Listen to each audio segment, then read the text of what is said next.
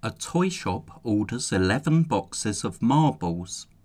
Each box contains 6 bags of marbles. Each bag contains 45 marbles. How many marbles does the shop order in total? So there are 11 boxes with 6 bags in each. So if we work out 11 times 6, that means we have 66 bags of marbles altogether. And each of these 66 bags contains 45 marbles. So we need to work out 66 times 45.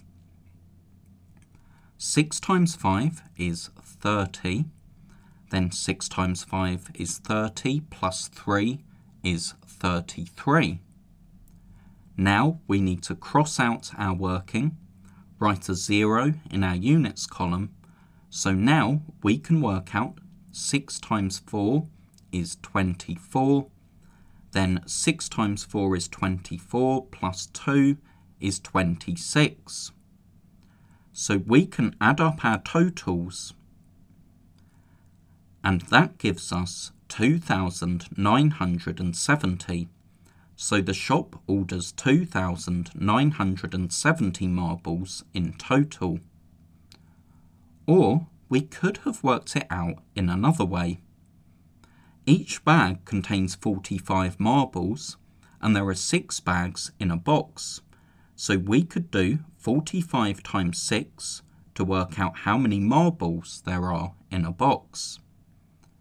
5 times 6 is 30. Then 4 times 6 is 24 plus 3 is 27. So there are 270 marbles in a box, but there are 11 boxes. So we now need to work out 270 times 11. When we work that out, we get an answer of 2,970. So we can be sure that we have the right answer with 2,970 marbles.